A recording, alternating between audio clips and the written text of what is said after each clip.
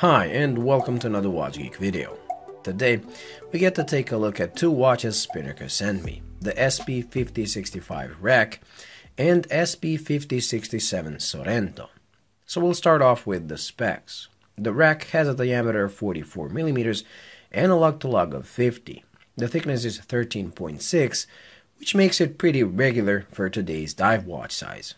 The Sorrento, although pretty much the same when it comes to specs, with the diameter of 43.5 and slightly shorter lug-to-lug of just under 50, somehow wears bigger, probably thanks to a slimmer bezel and larger dial. Both are powered by entry-level Japanese automatic movements, with the rack coming with Seiko NH35 movement that beats at 21,600 bph, comes with hacking and hand winding, and has a quick set date function, while the Sorrento comes with Miyota 8218 that has a small seconds dial but lacks hacking. Both are no-frills movements that you can expect to work reliably for years, but don't expect wonders when it comes to accuracy. The size and movements is where the similarities stop, and these watches take two completely different style paths. Rack is a diver-styled watch, so it comes with a unidirectional bezel, large loomed markers, and hands for easy time telling in all conditions. It also features a distressed look that seems quite popular these days, so the case, bezel insert, and even dial are all scratched up from the factory. Think worn-out ripped jeans to get the picture. I guess Spinnaker is trying to tap into the market of those people who like to get vintage watches with a lot of wabi-sabi, as they call it. When you think about it, it kind of makes sense, as getting a vintage watch that looks, a vintage dive watch that looks like this will almost certainly mean a questionable water resistance to say the least.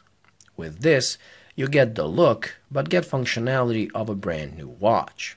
So I'm sure there is a market for this model, but that market is definitely not me.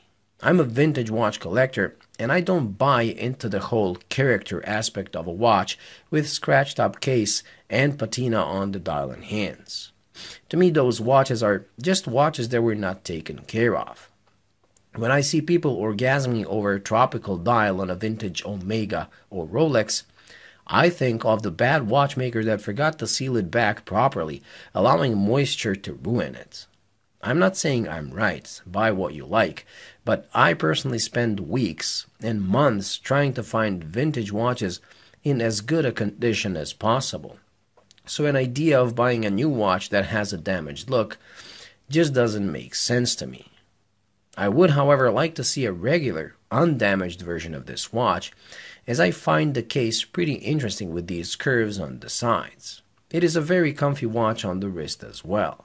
So if this watch had a brand new look, I would like it, but like this, it simply isn't for me. The second model taps into yet another emerging style market, and those are wooden watches. When I see a new ad on Facebook of yet another brand making a cheap $5 wooden watch, I just sigh and move on. So I got this in my hands with the preconception of hating its guts. However, after spending some time with it and looking at the details, I was pretty surprised to find myself liking it. I think it's down to the fact they didn't overdo the wood theme. Unlike those Facebook brands, this is made of stainless steel with just the bezel insert and details on the dial being made of wood. The wood used is genuine rosewood that comes from a sustainable source. The grain and color of the wood are interesting, and I like how they work with gold-colored hands and markers. Overall, this watch has an aura of elegance with a hint of playfulness. I really wanted to hate it, but I guess I actually like it. The case on this is IP-coated in black, and it has a combination of brushed and polished finishes. It is okay looking, but kind of boring compared to the shape of the rack. Luckily, the wood theme makes it more interesting. The Sorrento has been on sale for a couple of weeks now and is priced at $310 or $248 if you use my discount code WatchGeek20. The rack is officially coming out on March 22nd and will be priced at $280. That you can again drop to $224 using my code.